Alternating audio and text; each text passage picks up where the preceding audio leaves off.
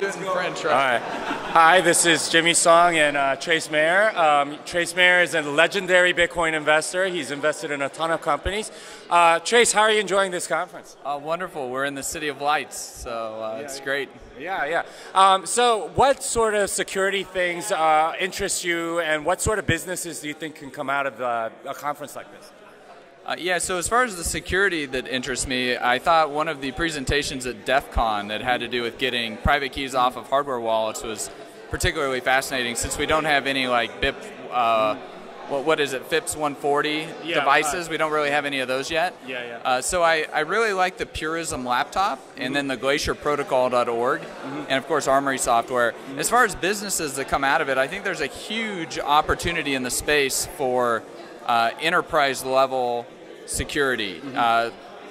Being able to provide security to like the Ledger X guys or the CBOE or Grayscale with the ETF, or even institutions or organizations. I think companies like Apple or Google or Facebook would want to hold their own keys. They don't want to have somebody else holding their keys. We even saw Siemens in the financial crisis put $6 billion in their own bank and create their own bank because they didn't want to be subject to the banks and the bailouts and stuff like that. So big corporations being able to hold their own keys, and so along with that is key generation ceremonies, the software, the hardware, all that stuff. I think there's big opportunity there. Yeah, and what do you think about all the sort of controversy around 2x and all the sort of security things related to the controversies in scaling?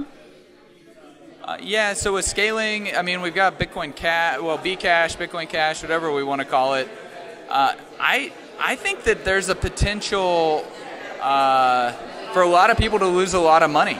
We take for granted the immutability of the blockchain, but when you start dealing with these blockchains, and you can have one that's immutable and one that's not, well, isn't that the problem we're trying to escape? We're trying to escape being able to do chargebacks on bank accounts or on credit cards or things like that. And so, they're actually, you can plug it into an equation. You can figure out how much it costs to game the EDA in order to do like a 10 or 20 or 50 or 200 block reorg attack on Bitcoin Cash. And then you could, set up so that you could do some type of OTC trading. That way you're able to stick somebody with the Bitcoin Cash, but then take them back and also keep the Bitcoins.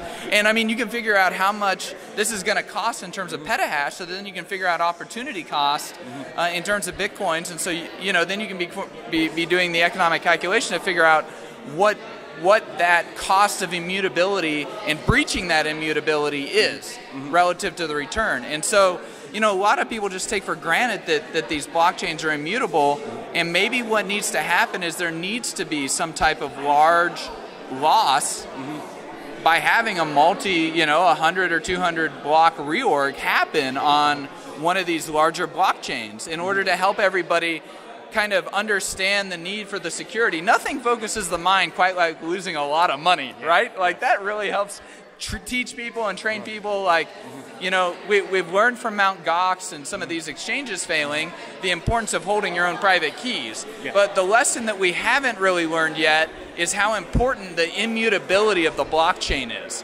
And so maybe we need to have, a very large reorg attack happen in order for people to, get more comfortable with immutability and less comfortable when there's a lack of that.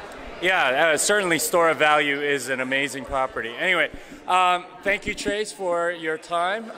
And this is for Bitcoin.fr.